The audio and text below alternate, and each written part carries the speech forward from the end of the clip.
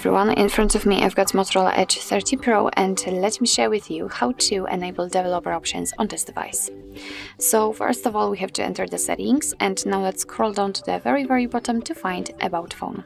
Now here we have to scroll down again to the very bottom to find build number, and all we have to do right now is to simply keep tapping on it until you'll see that you're in the developer mode. As you can see, if you've got any kind of screen lock applied, then you will have to enter it to confirm the whole step. So let me enter my pattern, and here we've got the information that we are in the developer mode, so we can go back to the general settings and enter system. And as you can see right here, we've got developer options, so just tap. And here we've got plenty of advanced settings which we can customize. So for example, we can change the window animation scale, we can show visual feedback for taps, for example. Here we've got some options which are connected to the Bluetooth and overall to the networking, and so on and so on. So quite a lot of options.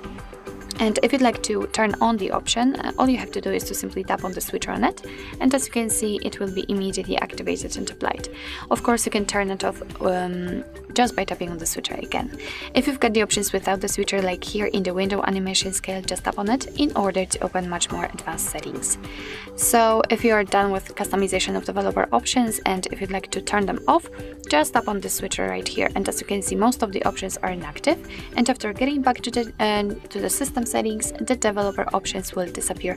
But of course, no worries, you can customize them again. Just go back to the build number step and keep tapping. So actually this is it. This is how to enable developer options in your Motorola Edge 30 Pro. Thank you so much for watching. I hope that this video was helpful, and if it was, please hit the subscribe button and leave the thumbs up.